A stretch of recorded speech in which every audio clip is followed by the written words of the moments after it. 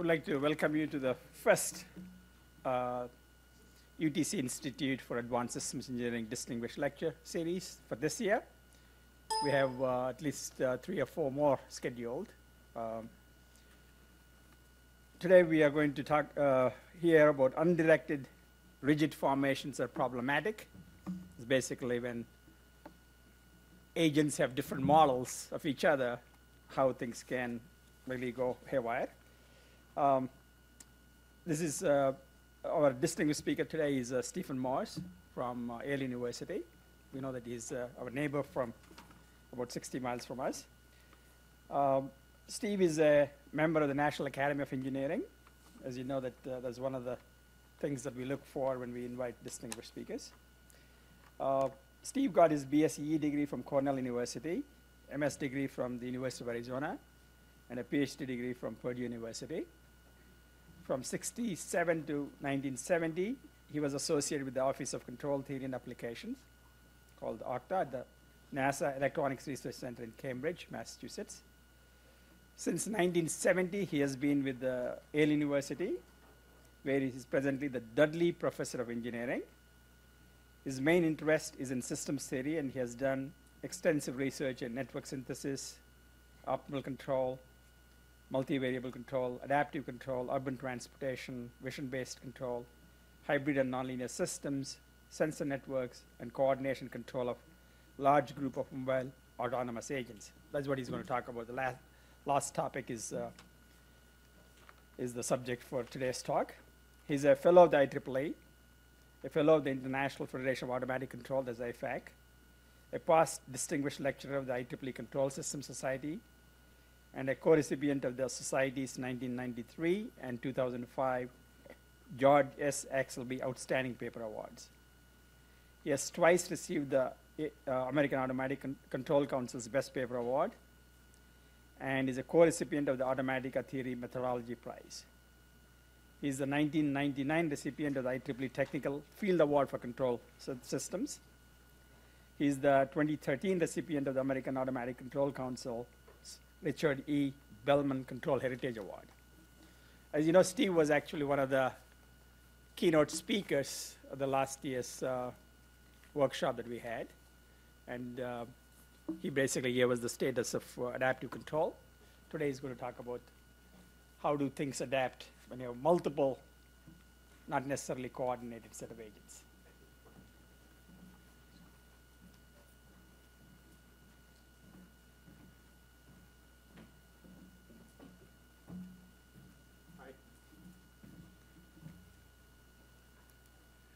Okay, so this topic has a bit of a history, and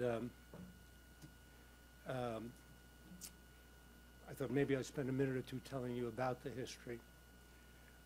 First of all, this is about controlling formations of mobile autonomous agents, which could be mobile sensors, they could be uninhabited air vehicles, or vehicles underwater. It's about controlling groups of vehicles.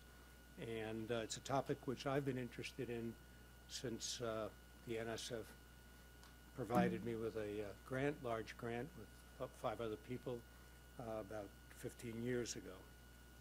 And that got me going on this. So the first question is, why study formations of mobile autonomous agents? You've seen the Ford Motor Company ad, then you may like the answer, why not? Well, first of all, they're fun to study, and there are lots of practical reasons for studying formations. They provide an efficient way of moving large numbers of autonomous agents around if you're moving them from one location to another. Another reason is that it's one way of trying to deal with a hugely complicated problem of collision avoidance. In any event, they are of interest to me. I've been studying them for a long time. So one of the things that you might know if you've looked into this literature at all is that one way of dealing with formation control problems is to use what are called potential functions. So the idea is to give each agent, or to think of each agent as like a point mass, or maybe even something more complicated, and to apply, the right word escapes me, I'll say fictitious forces, which would be some which would repel the agent from other agents, and some would prevent it from going too far away, forces of cohesion and so forth. And in fact, there's been quite a bit of success with that kind of thing in the world of artificial life. Those of you who saw, I think, Jurassic Park, for example, that kind of, oh, The Lion King, is that kind of tool was used in the animation. And in fact, the brains behind that was a guy named Craig Reynolds, who won an Academy Award. Now, in the real world, the situation's more complicated. Using potential functions act, in order to do anything analytically with them, they have to act at a great distance. They're not really distributed. There's a lot of literature on it, but if you bore down carefully on what people are doing, you realize that they are not really distributed controls. Each control, each agent may look locally, but the forces that are controlling the motion are really global. In other words, if I'm trying to keep my distance from Professor Liu, I'll apply a repulsive force, that force won't just act on him, it'll act on the whole formation. So there's a little bit of sleight of hand in that kind of research.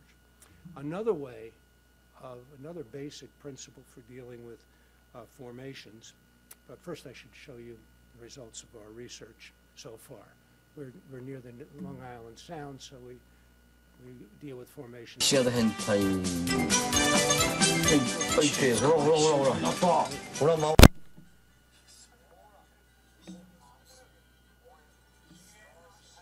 sure you can't hear that. So we worked hard on this.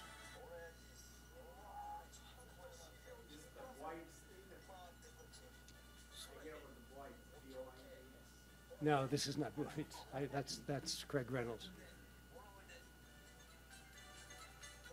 You can find anything on the internet. I've played this in China. I've played it everywhere. Nobody knows what language it is, not even the Chinese. Do you know what they're talking? I see he's listening. Can you tell what they're saying? What language is it? It's not Mandarin, is it? Is it? Okay. All right. So that's to wake you up. So this is the potential function. Perhaps.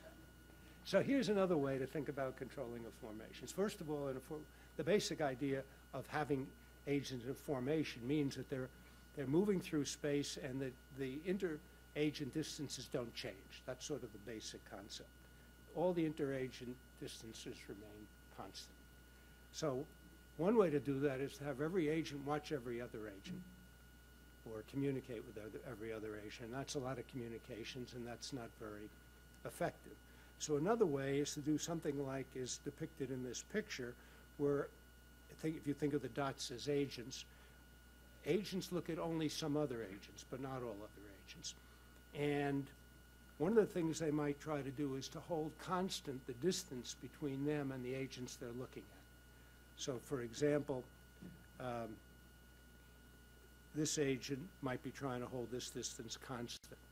Now, if all the agents are successful in doing this, and if there are enough maintenance links, if you want to call them that, then the formation will retain its shape. And you say, well, what's the underlying mathematical concept which is being used here? And that concept is called rigidity, graph rigidity. It's an old idea. It goes back to people like Cayley and Maxwell, certainly used in the theory of structures. When you build bridges, people are worried about building rigid structures. And the way to think about what rigidity is, sort of as a mathematic in this context, is think of the points as being flexible joints, completely flexible joints, and think of the lines as being rigid bars.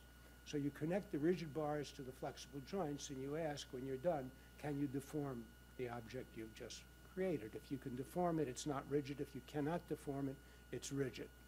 Now, the various notions of rigidity, issues are more subtle than that, but that's sort of the intuitive idea. And that's the idea that we're going to exploit. And there's a large literature, specialized but large literature, on so-called graph rigidity. Anyway, here's what it means to have a moving formation under rigidity control. Now, once one has settled the question of what kind of a formation you want and where there should be these maintenance links, then there comes the question of who's going to actually be tasked with the job of maintaining those distances. And so one way to specify that pictorially is to put arrows on the graph and to stipulate that the arrows mean, for example, in this case, that agent 1 follows, co-leader, or controls the distance from 1 to 2. That means it's an arrow from 1 to 2. Agent 1 maintains also the distance D12 and D23. So D12 and D23, think of those as target or desired distances, and agent 1's job is to maintain those distances. And if agent 1 does that and everybody else does that, and if one has a rigid formation or framework, sometimes it's called, then this maintains the formation. That's sort of the idea. Just how to devise controls which cause agents to carry out their task is challenging, more challenging than you might think. Closed cycles, for example, can present problems because of misregistration of agents' positions. So that would be, you can't see the arrow tips, but that's a closed cycle. You'll see that in a second. And you can imagine possibly each agent misreads the position of its neighbors, and the errors accumulate as you go around. At least that's what a colleague speculated would happen a few years back. So here, so one of the things that we wanted to exploit, actually based on a discussion with John Bellew, as a matter of fact, who speculated that you couldn't control such formations. So we decided we'd look hard at the simplest possible example. So there's a triangular formation.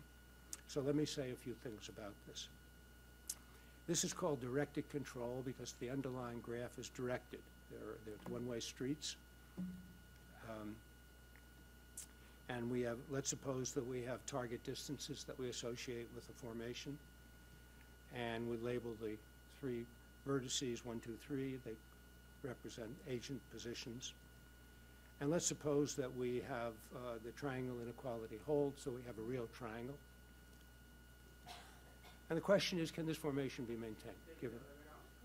Say again? You're right. Okay. You're right. Less than. At least just checking to see if everybody's listening. Now I know you are. Thank you. That is definitely an error. Okay. So what have we done? We've specified 3 target distances. But as you might figure out, there are 2 different triangles with the same distances. They're congruent. That means you can move from one to the other with translations, rotations, and reflections. But if you drop reflections, which is what formation control problems have to do, and you just have translations and rotations, you cannot get from one to the other. So with that in mind, let's define the set of all target triangles in the plane to be those which are translation rotation equivalent to one or the other of these 2 triangles. And if you think about it, that is going to divide the plane into 2 disconnected sets. Let's also define, because I want to state some results, what I'll call the collinear set. So this will be all formations in the plane within which all 3 agents are in a straight line. And let's define as the state space the plane except for, I shouldn't say the plane, all formations except for those in which 2 different agents are on top of each other. We'll rule out those points. And the reason for that is, if any of you follow up on this, you'll pick up a paper where the control laws that are defined in the paper would fail to be well defined if 2 agents were in the same position.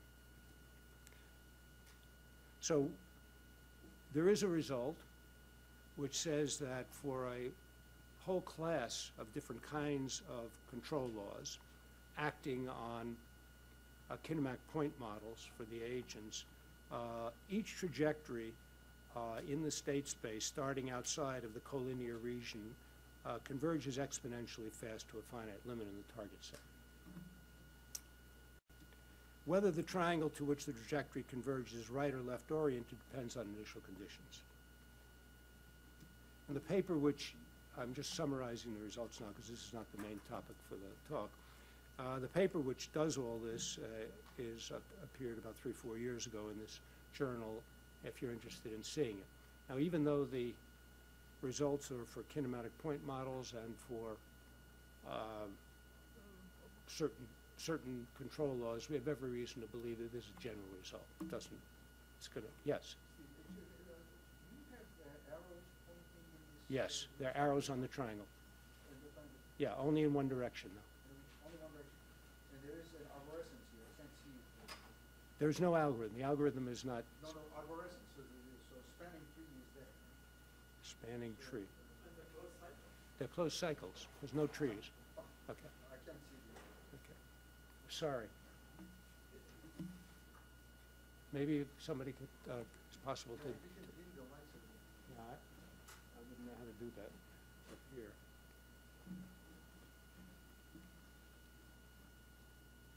Well, the slides are not all black, so that should help. Yeah, okay. Okay, so here's a simulation. These were done by Ming Chao.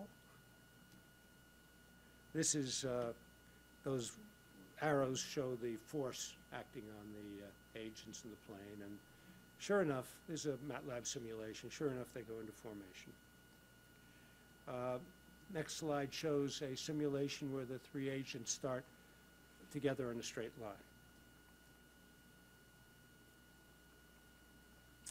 And it turns out that such formations live in an invariant set. You can't escape the straight line. So that's the bad starting points. This is for your given controller. Yes, yeah, but as I said before, I think if you change the controller, you're not going to change the results very much. What if you add some noise to it? Because it's exponential stability, well, this, you'd kick it off this line, but if you have exponential stability, so that's not noise immune, but noise has muscle. It can fight against noise. I'll say something more about the importance of exponential stability a little later in the talk. I think something that people don't really appreciate. Okay, so the story is pretty, I think the results that exist are about as good as they can get, at least for kinematic point models. And so what do you do next? What's the next step? So the next step might be to try to work with two triangles. But guess what? Immediately you're up against a large stone wall. It's recently been shown by Ali Balabas that this formation is not stabilizable, at least with decentralized design. I also can't see anything. Okay. In fact, at present, there is no comprehensive stability theory for directed formations which have cycles.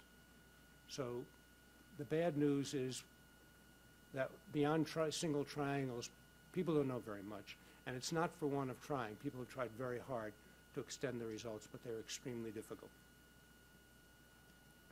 Now, for the cycle-free formations, okay. So, Can you treat the whole thing as a completely connected graph? well, if it's completely, Coordinate, and then you have yeah, but the whole idea is you don't want a completely, want a connected, you mean a cycle is basically a completely connected subgraph. yeah, complete graph. You don't want that because that's too much communication between agents. But what it means is that maybe those guys should be a separate entity as one now, and then Wow. the rest of the graph. I don't know. A lot of things have been tried, but so far there's no general success. Okay, so if we talk about acyclic formations, the situation improves dramatically. So let's suppose, make the assumption that each agent has two co-leaders. That means at most two co-leaders. That means I'm talking about a formation without cycles, which has in addition the constraint that each agent is tasked with following at most two other agents. Based on that, these top two statements, the word minimal, in talking about rigid formation, a minimally rigid formation is one which loses rigidity if you take away a maintenance link. So there's no redundancy. So for minimally rigid formations, which has this constraint about two co-leaders, one can prove that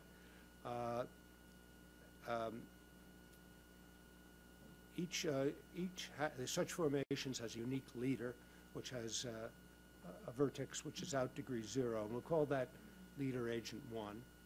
A unique first follower, which has an out degree of 1, and we'll call that agent 2.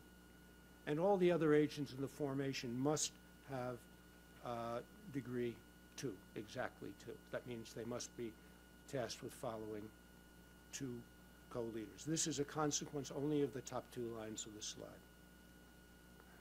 slide.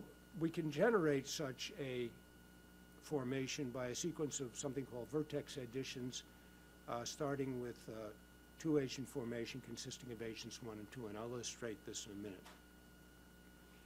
The orientation and position of such a formation is determined by the leader and the first follower. The leader is in some position. The first follower is following the leader and has to maintain a distance, so all he can do is go around in a circle. That's all his allowable positions are. And once he fixes his position, and all other agents are following two agents, the entire formation is fixed in position. So leader and first follower really call the shots. Formations of this type are known to be locally stabilizable, assuming the leader and first follower are fixed in position. This is work by John Belliou and his student, which was in the 2003 CDC. And more recently was shown to be globally stabilizable by a 2008 CDC paper. So how do you build a directed acyclic minimally rigid formation? So you start out by specifying the leader and the first follower, agents 1 and 2, and the next step is to do what's called the vertex addition. Some of you may have heard of Henneberg sequences. Henneberg was a mathematician who lived at the beginning of the 20th century, and he was concerned with how you build rigid frameworks or formations, starting with almost nothing. And there's two kinds of operations that one can perform. Vertex addition is one, I'll explain that in a second, and the other one is edge splitting.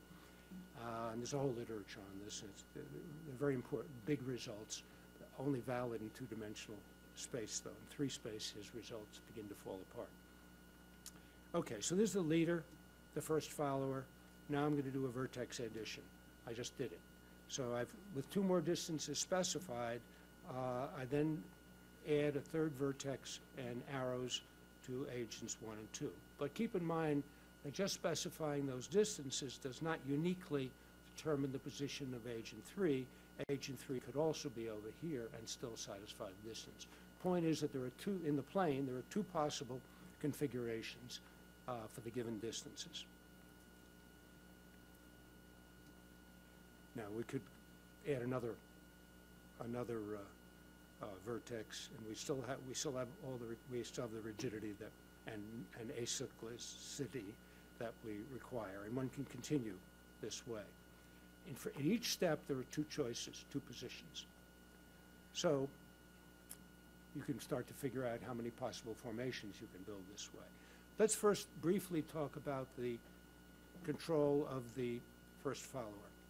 This is. What is the reason for having the first two bays connected like that? It's a requirement based on the assumptions that were made several slides ago. The requirement of minimal rigidity, and that each agent is tasked to follow at most two others. Okay. Just those two. That's what. Why the first condition? Why minimal rigidity? 1 and 2. 1 and 2 is special, right? Well, that's a consequence. That 2 follows 1 is a consequence of the assumptions that were made.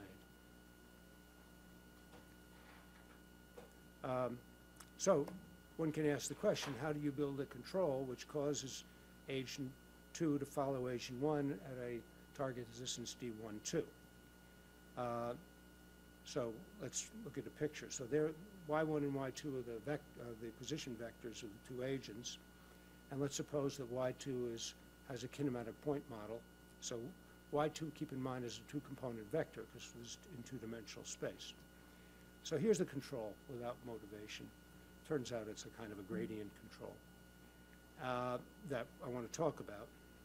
If you apply that to the system, you get a closed loop that looks like this, and then you can prove the following result. You can say that if y1 and y2, if the initial values of the two agents are not the initial positions of the two agents are not the same, and if the velocity of y1 of agent 1 goes to 0 exponentially fast, and in addition, if y1 has a L1 norm which is sufficiently small, then in fact this control will cause agent 2 to go to the correct position in relationship to agent 1.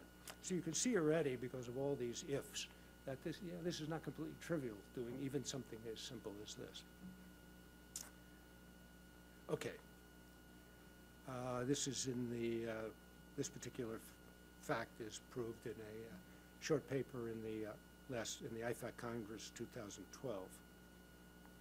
Somebody needs to be giving you Y2 Somebody needs to be giving you y2 Yeah, Y2 needs to know that. Agent 2 needs to know the position of agent 1. It's the relative position of agent 1. That's correct. Yes. That's if the leader stops eventually. Yes. Y1 does. Yes.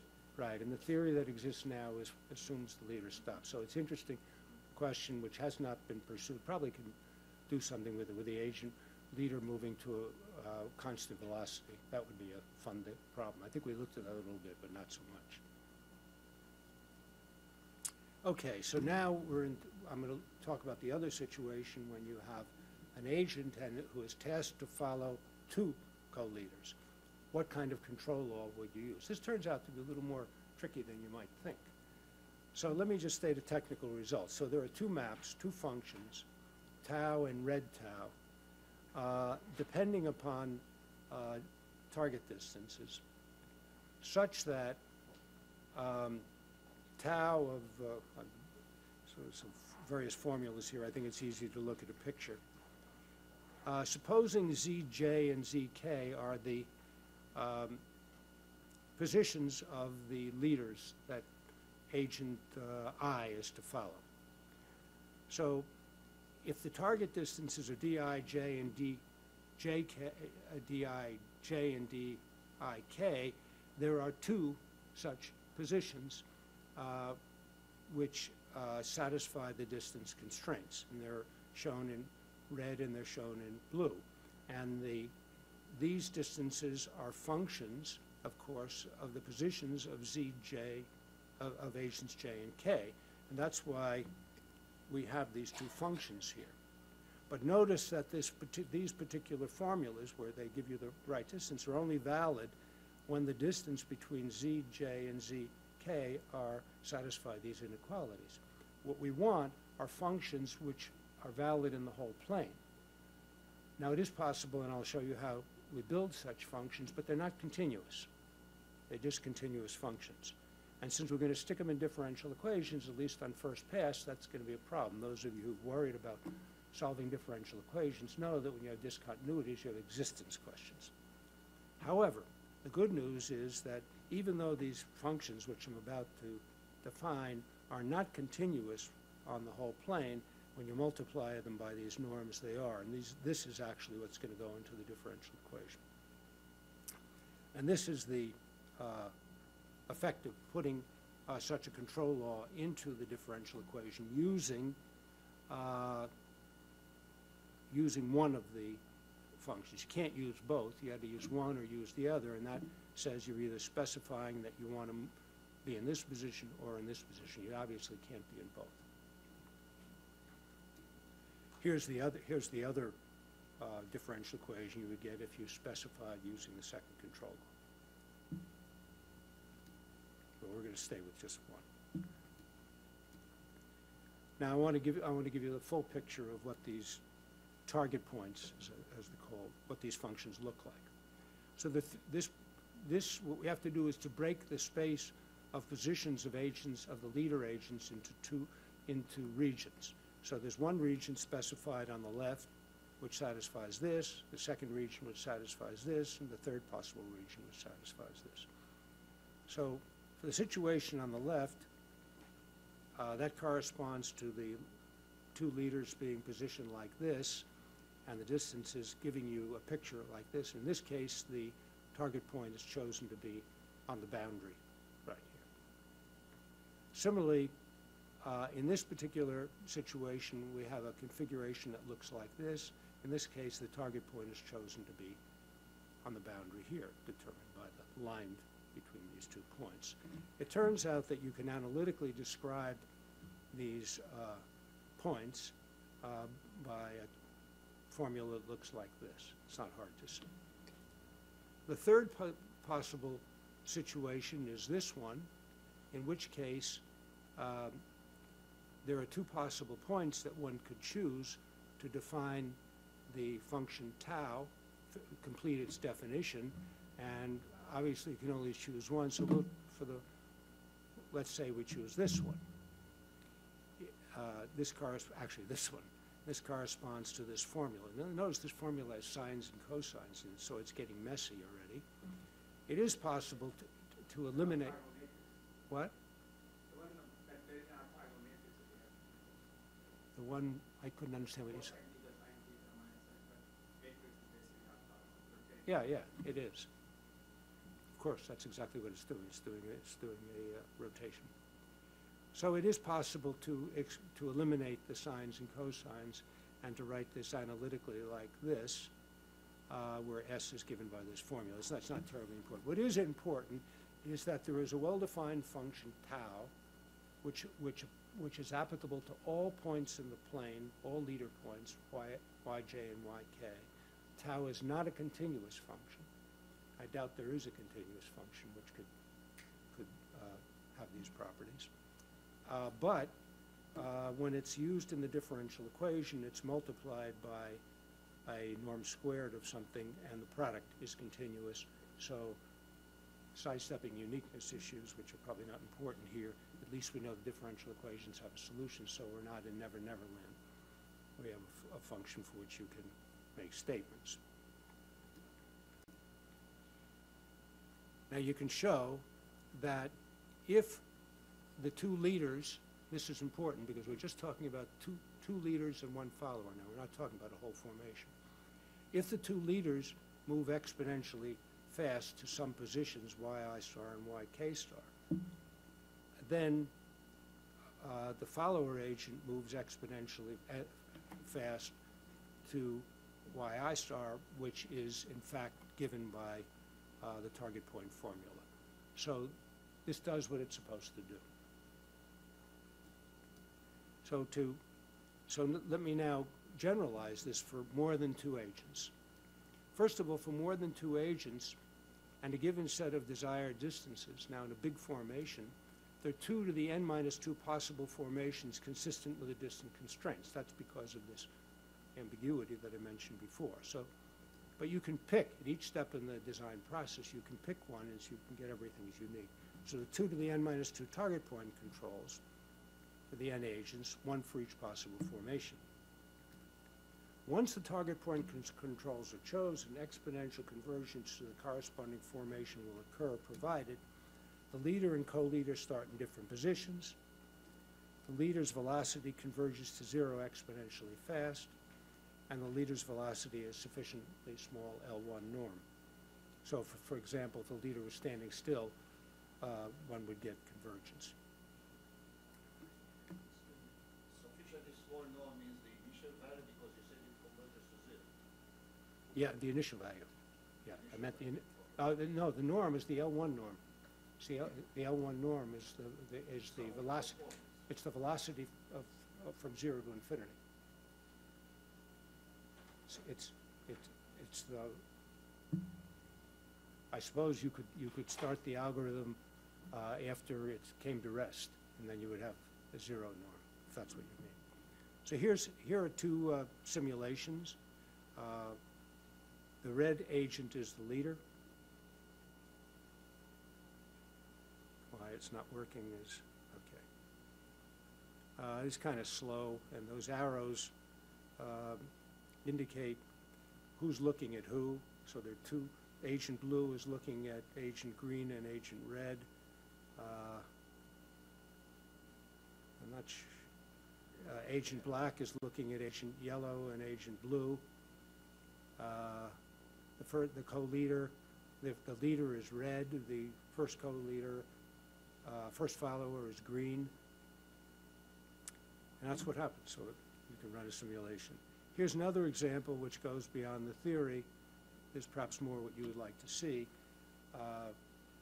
The agents move into a V formation and maintain it, and the formation keeps moving, but the theory doesn't at present allow for the leader to keep moving. So the results here are not complete, but they're about as good as that exist in the literature right now. So if I'm conveying to you that these problems are more challenging than you might first expect, you're right, they are. These are hard problems. What if I miss some of my estimates somewhere? I really don't get to know. If you miss what? But the information, the yi minus yj that I need to know, I don't know. have intermittent observations of that. If you lose that information, you'll be in trouble. You might hit your neighbor and hurt him. I mean, is it trouble theoretically? I'm not sure it's practical too. If you lose knowledge of where your neighbors are, I think that's a practical problem. That's like saying you can't see the car in front of you. How often do you need to know that? Excuse me? How often do you need to know that? The way this problem is set up, you need to know it on a continuous basis. But I can imagine what you're asking is, can it change the problem and sample it, for example? Yeah, probably. That's not been studied. Now, why did this breaks down in the 3D? What is what? This breaks down in the 3D. The 3D. In 3 dimensions. Actually, this problem, I don't believe this one's been looked at in 3 dimensions. The next problem I'm going to talk about has been. Some of the problems have gone into 3D, some haven't. That adds an additional degree of complexity. But, So you can increase it rather than 2, you have 3. yeah, I think so. I actually think this would, this particular work could go into 3D without any trouble. That's my guess. Coming back to the previous point that the missing information would cause the communication channels to change, and in this case, to really have different topology for switching mechanisms. Oh, no, So not, in this case, you don't have that. no, we don't have that at all, not in this, no. You're thinking of flocking problems and things like, yeah, it's a whole different thing. Okay. So what I've described to you is pretty much the state of the art. Maybe it's not satisfactory, I don't know, but the state of the art in directed formation control. And you might ask, what's next? Well, we've already seen some questions come up from the audience which suggest research topics. There's a lot. One could, here I'll mention some others. One can talk about stabilization of directed formations with more than 2 cycles, or with cycles of cycle length greater than 3, in 3 dimensions, with combined bearing and distance constraints. So there is a rigidity literature which involves not just holding constant the distance between you and your neighbors, but also holding constant bearing. I won't go into the details of that, but that also can be thought of as part of the way of setting up a rigidity-based formation control. And there is some work on this bearing and distance constraint. There is a bit of a literature on that. One can also up the ante and go to more complicated models. So here we're talking about point models, so that isn't very realistic. We could go to non-holonomic and dynamic agent models. Things will get more complicated, but I expect the results will not change dramatically. The big question, of course, is collision avoidance. And that's, one can worry about that. We haven't worried about it at all. Okay. Now I want to turn to what's actually the main topic for this talk, which is undirected formation control, but I felt like I had to give some background. In directed formation control, and the message I've been trying to convey is that as far as directed formations are concerned, as attractive as the concept may be, the ideas have not been developed very much, despite a number of years of trying. The problems turn out to be tough, real tough. A lot of papers, but the literature is not so satisfactory. Okay, so let me now tell you the difference between directed and undirected formations and where things are at in the undirected world. So let's suppose that we, again, I'm going to talk really exclusively about a triangle, simply because it's a whole lot, because things are complicated enough even with a triangle. I could go to two triangles, but I'm not going to. So I want to introduce a couple of concepts. First one is there's an underlying graph, and you see it there. This happens to be a complete graph on 3 vertices.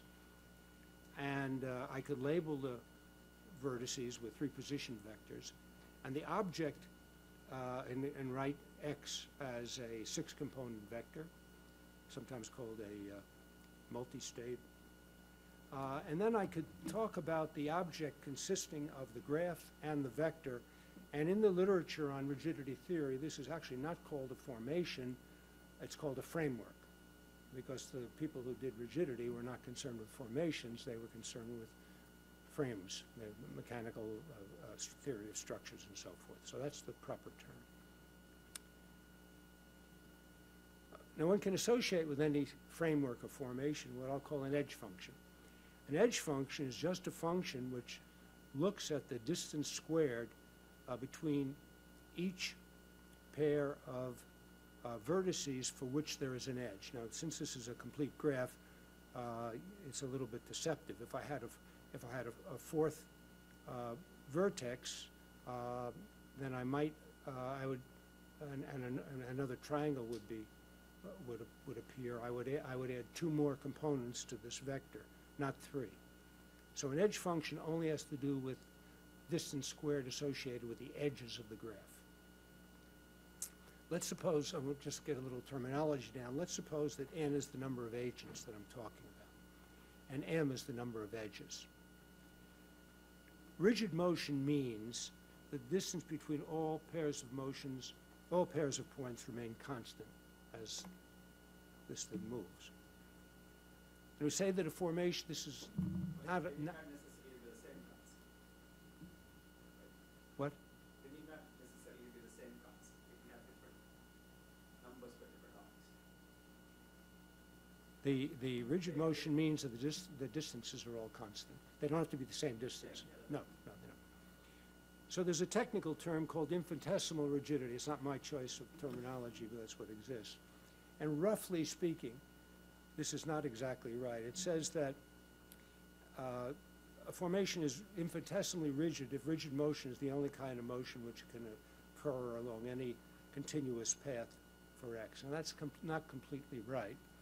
It turns out that rigidity is more of a subtle issue because there are all these really weird exceptional cases. A precise definition of infinitesimal rigidity we'll give you in a second. There's something called a rigidity matrix. It's an m by 2n matrix, and it appears when you take the derivative of the edge function and you do partial differentiation. So you see r appearing in the formula.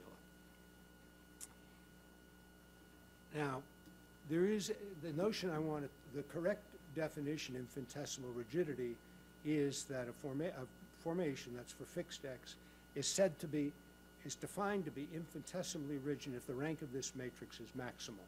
And the maximal rank can be maximal with respect to, there's some limits on how large this rank can be. That 3 comes about because the 3 degrees of freedom in 2-dimensional space. There's a translation, which is 2 degrees, and a rotation, which is the 3rd degree. So if you go through the mathematics of this, you find that there is the kernel or null space of R has to have dimension 3, and so the rank has to be 2n minus 3. In any event, this is the definition of infinitesimal rigidity. And let me just say this. Your favorite notion of rigidity, here sits your favorite notion of rigidity, intuitive notion. Here sits infinitesimal rigidity. If you have infinitesimal rigidity, it implies rigidity. But there are examples of rigid structures which are not infinitesimally rigid, but they are weird. So we'll deal only with infinitesimally rigid because at least there's an analytic description.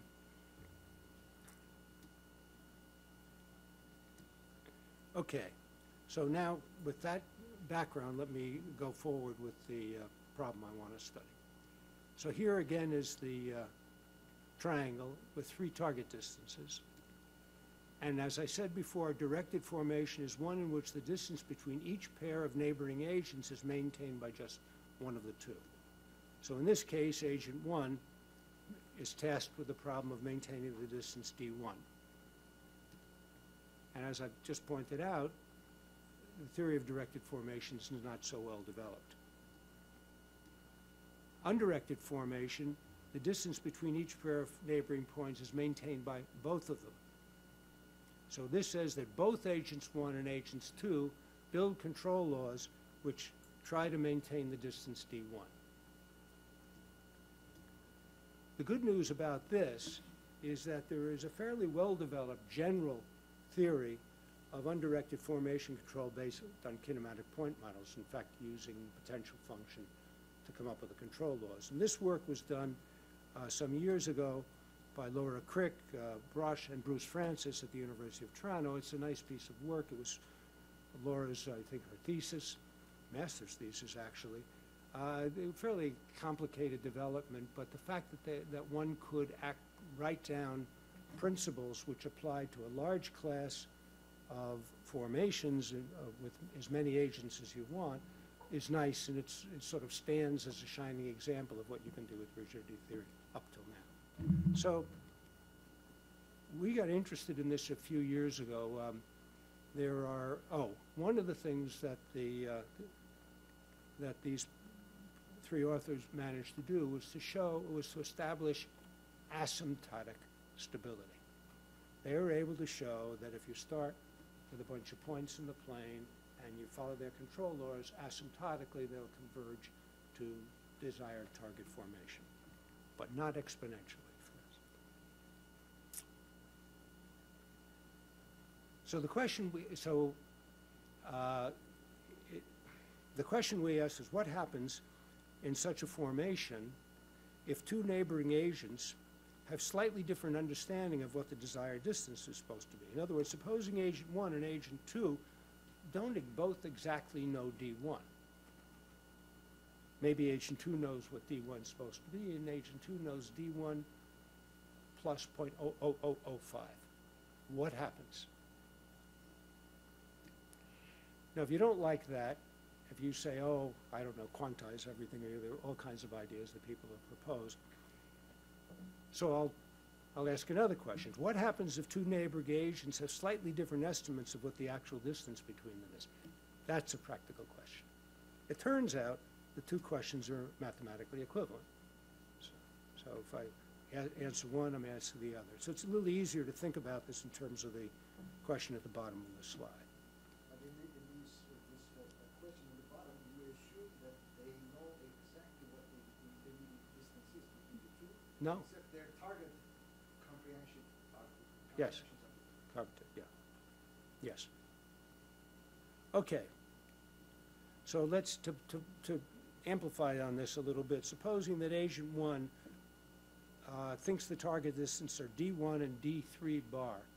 I guess we don't need the bar if I'm using colors, but just say d3, which is a slightly different than blue d3 is slightly different than red d3. So that means that agent 1 has to use d1 and d3 blue to build this formation. Similarly, agent 2 has to use d2 and d1 blue, and so forth for agent 3. So, okay. Let's suppose, again, kinematic point models. And let me, because I'm going to define some vectors because I want to write down control laws. So these are relative position vectors.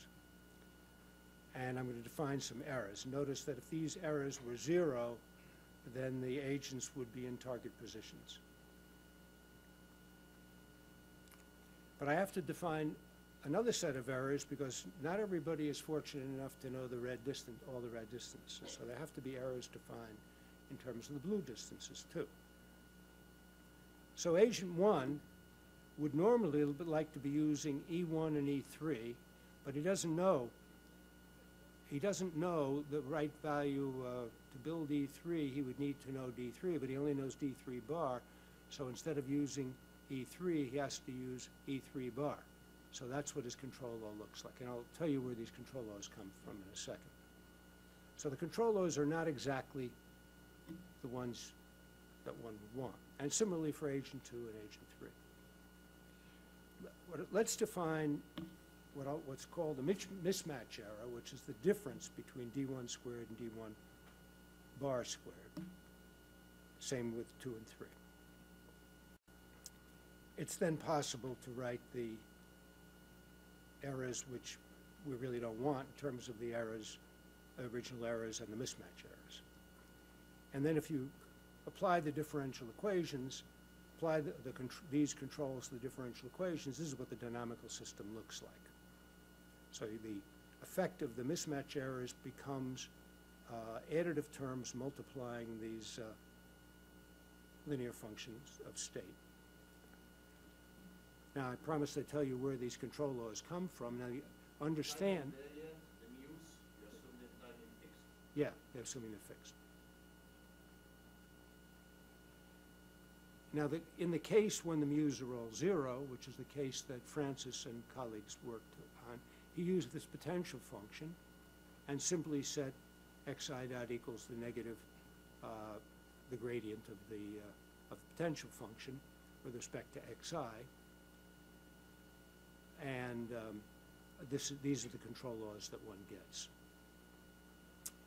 with mu equals 0. Of course, we're looking at the perturbed situation when there are non-zero mu's. Okay, now I want to stop and ask the audience, if anybody knows the answer to the question I'm about to ask, because we've heard this before, please don't answer now. The rest of you can answer. So here we have a triangle. On it we have 3 red target distances and slightly different, you notice they're very slightly different, 3 blue target distances. And my question to you is, what happens when I run the simulation? What do you think is going to happen?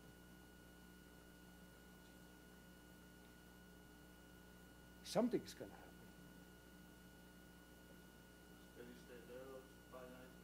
Steady state error, finite. Steady state error. Finite. Finite steady state error. That's one answer. Any other answers? Something like a dog chasing its own Like a what? It's like a dog chasing its own tail. Yeah, and what would that entail in the way of motion? Anything? One will be moving and the other one will be trying to catch up. Yeah, but what would the formation be doing? No, oscillating around a point. So like this? Couldn't decide what it wants to do, so it keeps going like this? Okay. Well, we didn't know either, for sure. Although I must say that the intuition was like the last fellow who just said something. You know, if you have 2 agents disagreeing on what the distance is, there's going to be some kind of back and forth something, but we didn't know what it was. So what we did was we ran a simulation, and that's what happened. And we had no idea what was going on. Absolutely no idea why this was happening. We were very surprised. And one of the other people working on this at the time, this was at Yale, one of the other people was Brian Anderson, who I think many of you know about. He's a pretty smart guy. He had no idea what was causing this.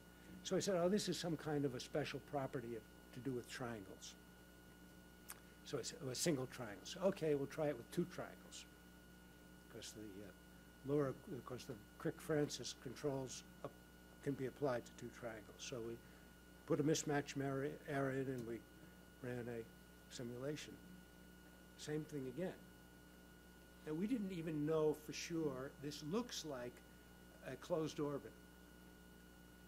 The problem is you cannot decide whether or not you have a closed orbit but from simulation, because if you go out and you have a hamburger and you come back, it may blow up or it may spiral down to zero, you don't know. Or it might take a week, or it might take a month, or it might take 1,000 years. You just don't know. You have to analyze it. So the first thing we did was, well, you can think of limit cycle. You could, you know, there are all kinds of things. You could think of bifurcations and Poincaré-Bendix theory. There were a lot of things that we started worrying about. But before we did that, we said, wait a minute, let's see what happens in 3 dimensions, because the Crick-Francis thing works in 3 dimensions. So what you're seeing is a 2-dimensional representation of a 3D simulation, and this is a tetrahedron. And all of a sudden, we see a slightly different behavior. We see rotation, but we also see what looks like translation. In fact, what it looks like is a helix. So we have all these clues, but we didn't know what was going on. And so what I want to do is to tell you a little bit about this, but I worry about my time because it's already 11 o'clock. All right, okay, okay. What if you had done something slightly different? Every once in a while I communicate with the neighboring. Well, I don't know. I mean, if you change the, at the end of the talk, what you're doing, this is basically sort of like implicit communication what you have. I have some mental model of what you are, but what if I explicit communicate? well, there are a lot of possibilities, but we don't know. What we do know is that most of the things that we use to try to fix the problem, which is what you're talking about, were unsuccessful except for one, and I'll say, but there's open research there. There are some people in this room I know who like adaptive control, so we'll like what's I'm going to say at the end of the talk. And so there is some progress in getting around this problem. But first, it's trying to understand what the problem is. So here, this is the equations of motion. I'm not going to completely go through this because it does get technical and because I've been talking for an hour and I don't want to put everybody to sleep. Okay, I'm just reviewing the equations which we have to analyze. Those are the error equations. These are the z equations. And if you look at one of the facts that we need is that z1 plus z2 plus z3 equals 0. And let me just say right now, tell you some very recent history. This particular fact fails to be true if one looks at more complicated formations with more than 3 agents. And as a result, the results that I'm talking about now, although they generalize, the generalization is considerably more difficult. And I'll try to hint to what the generalizations are as I go along. Okay, so if I take the mismatch errors and arrange them in a vector, and take x and arrange it in a 6-component vector, then you see that I have a self-contained differential equation describing the system with a constant perturbation mu. I can also write down the different, you don't have to worry about the details of these equations. I can also differentiate the 3 z vectors and get what looks like a second dynamical system. Notice that the e's are functions of the z's, so this actually is a self-contained dynamical system. The right-hand side, in other words, is just a function of z's and mu's. It's kind of interesting you have 2 systems, even though we started with 1. And we're on a roll, so let's take a look at a 3rd system. That's the second self-contained system. I can write down differential equations for the e's, and if you look at the right-hand side of those equations, mu's appear, but they're constants, but there are all these z's. Can we write the 3rd differential equations as a self-contained system just depending upon e's? And notice that there's a suggestion that we might be able to, because I could take this formula solve it for e squared and get rid of at least these terms and get them just in terms of e's. But what about these freaking cross terms? So I want to say something about that. So first of all, I can get rid of the, as I said, I can get rid of the z squared terms. But now I can play a little game. Just using an expansion, zi plus zj, this is elementary algebra. I can expand that out like this. And now I use this formula, which I said is special, but it applies in this case, to get rid of this term and write that and solve for this, and I get that the cross term is equal to a function of just zi, of norms of zi squareds, so I can substitute in e's and get this, sure enough, to be just a function of e's. So if I write e as a vector, I indeed have a third self-contained dynamical system, which we call the error system. This particular fact generalizes, but not globally. By that I mean it is possible to develop an error system like this, but it only holds for values of x in certain regions of the state space. I'll say more about that later. First I want to tell you why do we care about the existence of an error system.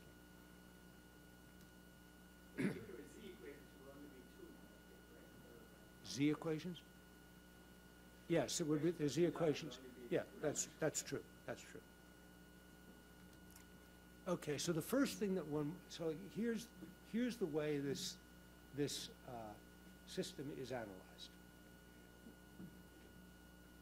The first thing we want to do is to show that if the errors are sufficiently small to begin with, and if the perturbations mu are also small and generic, excluding some exceptional values, then E will actually converge to constant values. We could show that, first thing. Ultimately, that's a stability result. And in order to prove stability of things, contrary to some percentage of the literature in adaptive control, you need, and you can use Lyapunov theory, you need self-contained systems.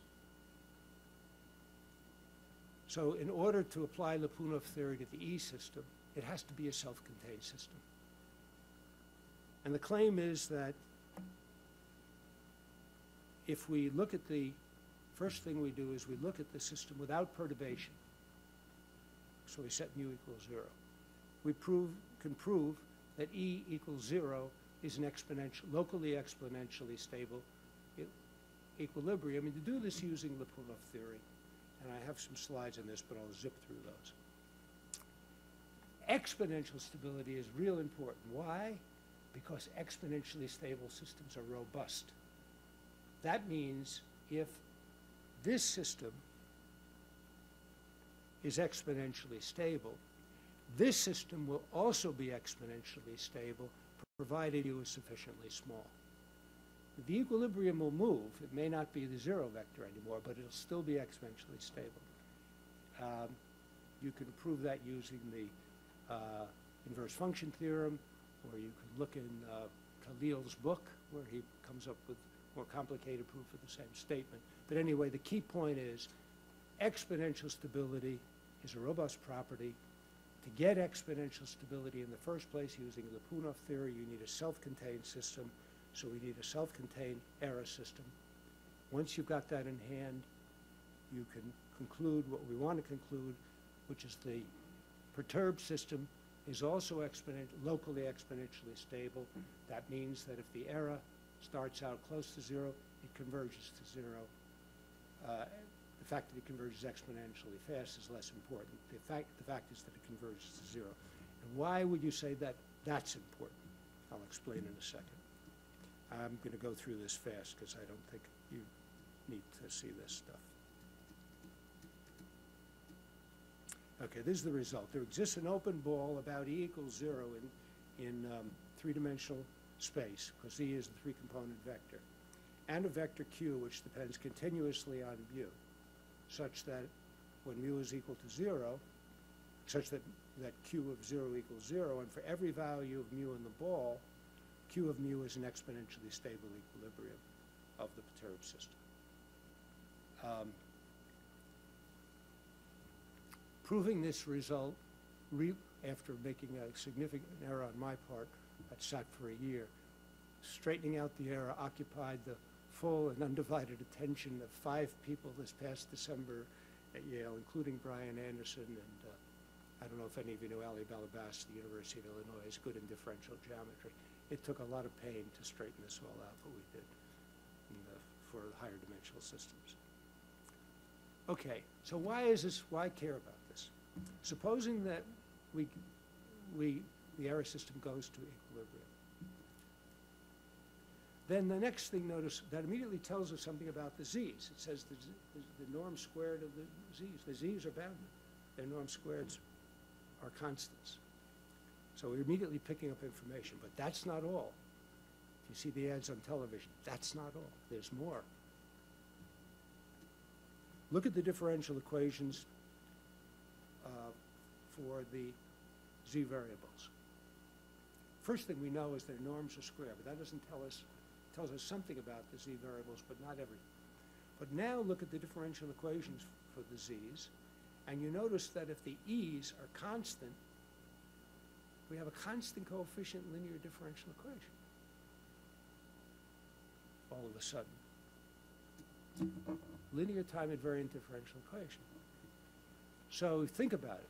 What kinds of behaviors could the z's have if they are solutions to time invariant linear differential equations with constant norms? What possibly could they be? What can linear differential equations produce in the way of signals? Only exponentials, right? So it can't be decaying exponentials because the norms are constant. It can't be growing exponentials. So the only possibility is exponentials, sinusoids, or constants. Those are the only possibilities. Right? So immediately we're starting to get some clues. Once the errors go to 0, we know that the z's are either going to be constants or they're going to be varying sinusoidally. And that's the beginning of explaining this circular behavior.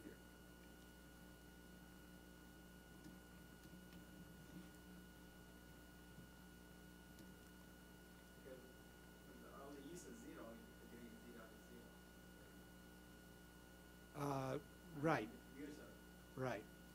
Okay, now let me, on that line, let me make a statement.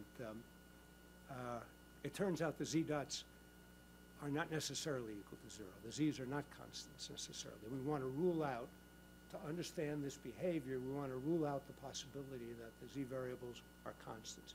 And there was a claim, which I'm not going to, it was very easy to prove. The claim is, suppose the error system is in equilibrium, and that z dot is equal to 0. Then either the rank of this matrix z1, z2 is less than 2, or the sum of the mu's is equal to 0. Now, interpret the result. To say that the rank of the matrix z1, z2 is less than 0, that's elementary, it's elementary that means that the three agents are in a line. That's another way of saying that the three agents are collinear.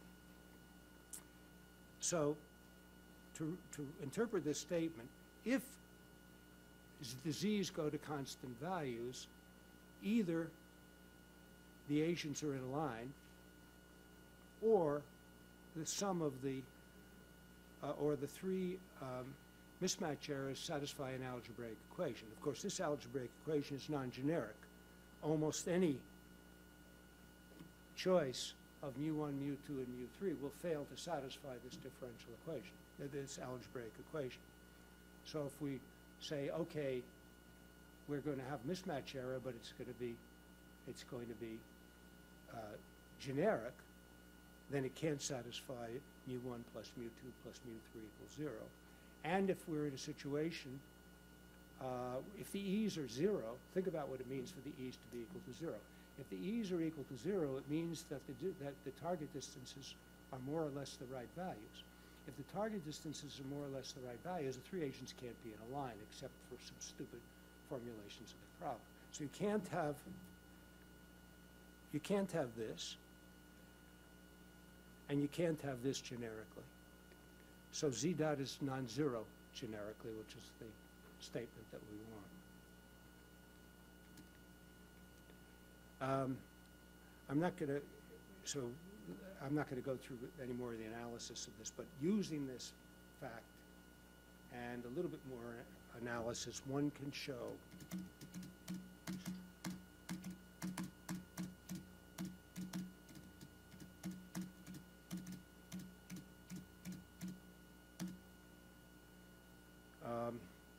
one ends up is, I'm going fast, but maybe being a little unfair to me. I really don't want to carry you through this. This slide explains how we use the fact that z dot is non-constant to conclude that there is a matrix which is skew symmetric, two by two skew symmetric matrix, which can't be the zero matrix, so it must have a pair of imaginary eigenvalues, and those are the eigenvalues. So in fact, the formation is actually going at a single sinusoidal frequency around in a circle. And in fact, it's like a Laffer equation for C prime. yeah, it's sort of, yeah, little bit. Yeah, little bit. So so Brian Anderson, if you know him at all, you know he's a real tiger. He sits down, he computes. He's just like a fullback in a football team. He goes right at a problem, right at a wall, and he'll knock it over if it's not too thick. And so, Does he visit you often? what? Does he visit you often? Yeah, every year. Maybe you could let us know. Yeah, I will. In fact, he's coming in. Sure, he's coming in late June before the American Control Conference. So if you want to have him, I'm sure he'd be delighted to visit. I thought in Australia they play only cricket, not football. True, correct. Must be a position Correct. in cricket, okay. No, they play rugby, I think. They play something, some kind of weird thing, you know. Now there's a world cricket game is going on. How can you see in Australia? Yeah, they were a Commonwealth country, so, yeah. Okay. So you have to take my word for it because of time. I don't want to go belabor this. The end result is that the formation goes into a circular orbit and remains in a circular orbit forever. We tried to use Poincaré-Bendixson theory, and that was unsuccessful. That was our first attempt at proving this. So in the end, this takes a little work, but it's largely just linear systems. That's the only reason I can do anything with it. All right, so let me go on to the last part of the talk, which I think will interest some people here. So how do you fix this robustness problem? So the various suggestions have been made. Oh, somebody says, oh, introduce delays. Well, our simulations don't seem to suggest that delays are going to do any good. There are people in the world who like dead zones. There are people in adaptive control who like dead zones. I don't like them. It's kind of a non-elegant way of doing anything. Changes the problem, so we didn't pursue dead zones. Quantization is another possibility, and I'm not even sure if one thinks this through, that it would deal with the problem, particularly because you have to send, because of one of the things that can cause mismatch is the missensing of actual positions of agents. There's something called reorientation. I'm not going to go through that. This is also only partially successful, and there's some results in the last ACC on this. What I do want to talk about is cancellation. So what is cancellation all about? And this idea was developed by Ming Chao, who's at the University of Groningen, and he now has a paper which is about to appear in some robotics journal. And this is really, Ming was my student, and Ming had some exposure to adaptive control because I've had some interest in that. And it was his thinking in adaptive control which led to this idea, which is was pretty surprising that he could have any success at all. So let me write down the equations again. These are the equations we've seen before. Okay, so, okay. So nothing new here. These are all on previous slides. The mismatch errors appear in the control laws. So Ming said, let's try to cancel the mismatch errors, which is what you do in adaptive control. Let's just try to cancel them adaptively. It's interesting. Explicit communication in some sense. Excuse me? He's basically communicating. That's how he estimated. Well, there's no communication anymore, any increase in communication to do this. It's not done that way. So let me change the control law. So these are the control laws which I did talk about. These are the new control laws. Let's call them Ming's control laws. And notice that they have additional terms which are added to the control laws in order to, in the hopes of canceling the mismatch errors, which we don't know.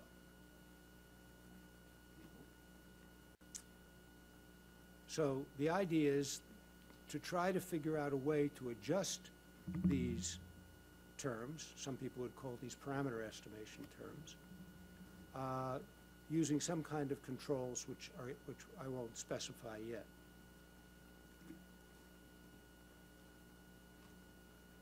So if you do that, then and you manipulate the equations, the new errors take on this form.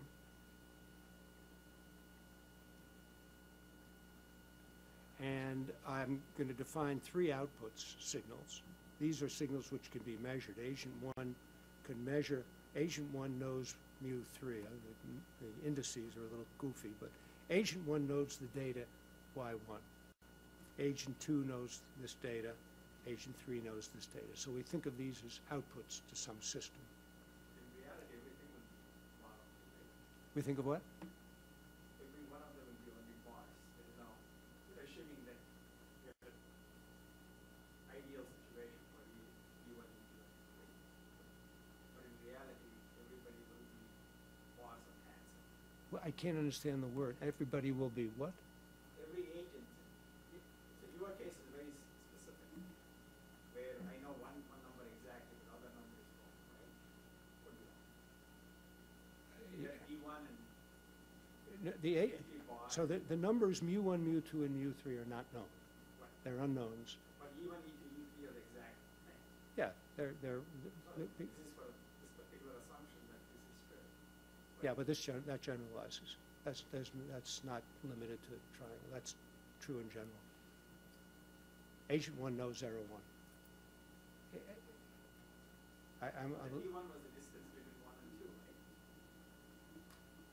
right? No, E1 is the error between the actual distance between 1 and 2 and the target distance between 1 and 2. Right. So that you assume to be known perfectly. Yeah, but the in reality bothers me. This is reality. There's, Yeah, maybe we can check yeah, it out. yeah. Okay, so as things stand, these quantities, the agents know, y1, y2, and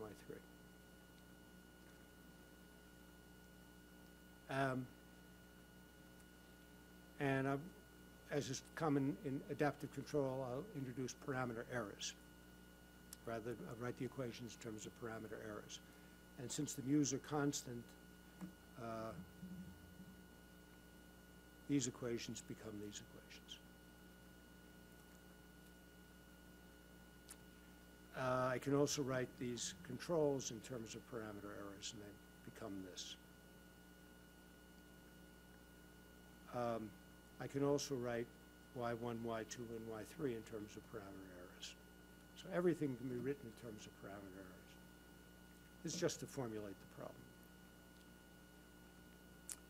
The differential equations for the system can be written in terms of parameter errors. And of course, we have differential equations for the parameter errors. Okay, so why did I put down the E? So the differential equations for the E's are of this form, and if you put it all together, there's a lot of notation here. You're introducing the couple of matrices. You end up with a differential equation for the errors can be written in this form, where R is this matrix and T is this matrix.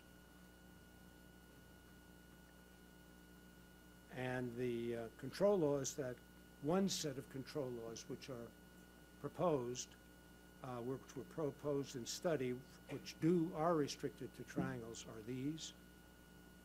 And they give rise to the second set of differential equations. And then one tries to analyze the system, and one can indeed show. This is a paper which you can read, I think it's the last CDC. One can show that using this Lyapunov function, that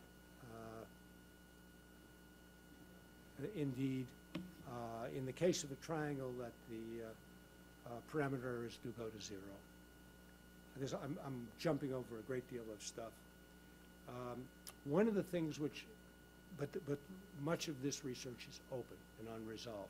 And the complexity, this is not straightforward application of ideas in adaptive control because there's the decentralization constraint. Each agent only knows certain things, and so there's a limit on what kinds of control laws each agent can be asked to implement. So there are 2 papers on this. Sorry, I thought I had the reference here, but I don't. I have the papers with me. One paper is the one by Ming Chao, which is about to be published in a robotics journal. And the other one is a paper by my student, Xiaoxue Mu, which did appear in the recent CDC. And this is very much open research. It does look promising because there's been some degree of success with applying adaptive control kind of ideas to this problem. I also would say that another way of thinking about this problem is that, locally anyway, it looks very much like, or it is, classical decentralized control problem, which was studied in the 1970s. Decentralized control for linear systems. If you do a local linear analysis, the equations that ultimately need to be solved or dealt with are exactly the same as for classical decentralized control problems. Some of you may know of the work that was done. It was a long time ago. It was work done by Ted Davison and a guy named Wang, Shiho Wang, at Toronto, and also I have a paper with a guy named John Pierre Korfmont, and these papers were written in the early 1970s. So this problem can be reduced to that. The problem with all those results, the decentralized control results, is that the structure of the controllers that one comes up with, even though it's just linear system theory, they're a real mess.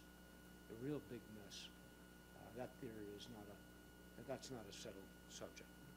So I'm sorry that I seem to go way over time and start covering things in a very quick way at the end, but let me conclude with So these 2 matrices, R and T, these are not constant matrices.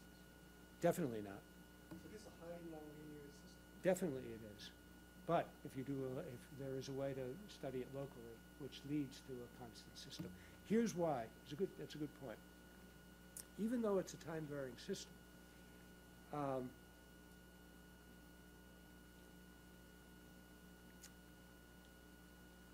RR transpose really is a function of E, even though it doesn't look like it. And RT transpose is a function of E. So the coefficient matrices are functions of E, and we know that, I can't remember the reasoning that goes, that, yeah, so what you do is you study this, you study the stability of the system for E equals 0, and you establish exponential stability of the equilibrium at E equals 0, now with mu in mu is part of the equations. So we, is it equals, E equals constant. And then you get a linear system. And then you get exponential stability of the linear system, and then you use robustness to move away from E being equal to 0. That's sort of the idea, if I remember correctly. So in the 70s, so the centralized control, those are the linear systems. Strictly, but those results can be used here, because the thing that one wants to do is to establish exponential stability with E equals a constant, and then use robustness to deal with E not a constant. To establish exponential stability with E equals a constant, the problem reduces to a linear problem.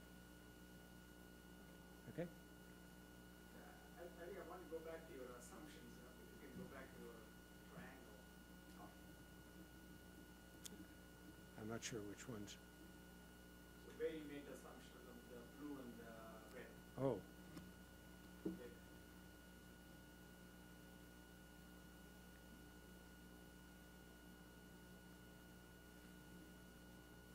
that's way back.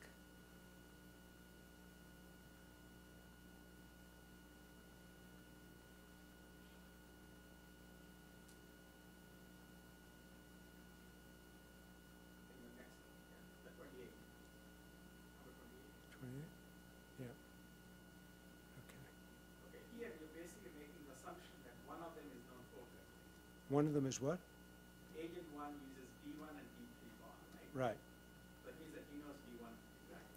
Yeah, but but you see, But if I have D1 bar and D3 bar, yeah, then I redefine D1 bar to be D1. It's the discrepancy between them which is where the trouble is. It doesn't matter if one of them knows. It's the difference between them that's important. okay, so it really doesn't matter. No, it doesn't. As long as it's No, only the. you just redefine, renormalize it. Okay. Okay. All right. So one of the lessons here I like to mention, sort of conclude this, is that the Crick-Francis result delivers asymptotic but not exponential stability. Asymptotic stability is not a robust, does not endow a system with robustness. That means that if you perturb a system, you always run the risk of getting unpleasant behavior. And so when generalized this thinking, it occurred to me that there's all kinds of distributed algorithms that people worry about. There's some distributed algorithms in which people share data, where agents share data. If they're sharing data and the data is real valued, if it's discrete valued, no problem. But if it's real valued data, in all likelihood, they're not going to have the same values. And if one doesn't have exponential stability or exponential convergence, something like that, you would expect that any algorithm is in some way going to misbehave. That's my point. That what this demonstrates is that there is a real risk in, and this is unique to distributed control problems where there's shared data, of misbehavior occurring when you don't have exponential convergence or exponential stability. Unfortunately, all of nonlinear system theory does not deliver exponential stability. Thanks. Are there any questions? There was going to be some conclusions. Yeah, I verbalized them. Okay. I'm feeling sorry that Yakov is having trouble staying awake. I don't blame him. Okay. Go ahead. So the most important takeaway that I can see here is that the topology is undirected. And if there is a discrepancy of comprehension distance between the two adjacent agents, then other than some electric control, the formation cannot be asymptotically stable formation. Yeah, well, I agree. That's more or less true. That's the takeaway. Yeah, yeah. Well, I wouldn't go quite that far. The only one we know which seems to fix the problem at the moment is canceling the errors. If you want, you could think of that as adaptive control. People have asked, when I've given this talk before, people have asked, well, what happens? Oh, I've got all kinds of questions. What happens if you don't use kinematic point models? My answer is I expect only worse. You know, only get worse. What happens if the models are not the same? Only worse. Problem will be much harder to analyze, but only it'll. I think this is a intrinsic problem, which has to do with the use of shared information, which is not to agents and the lack of that exponential stability. Well, this is perfect. But on the other hand, in reality, these perception of distance will never be the same. Exactly. in the two things. So the essence of this sort of study is that, well, we should do away with undirected topology. So then you're falling back to directed topology, which is a bigger fire. Or take steps to correct it, to correct the discrepancies. But directed or presents other problems. We don't know what to do. Okay. So now, but then the follow-on question is this: if you have a directed topology, you gave the preamble to it. If you have a directed topology, now, provided that you have an arborescence, spanning tree, a single spanning tree, can you find a way to generate consensus? Forget the topology, consensus, so that these agents will coalesce at one single final destination. Okay, so Brian Anderson has a paper on that, using consensus information control. I must say I don't completely understand. He does have something. I have several papers on Okay, it. okay. So now the follow-on is that if you can establish consensus, then we can asymptotically generate topology, not the topology, formation, Yeah. from that consensus on, and we just have a paper on that. Okay. System science. There you go.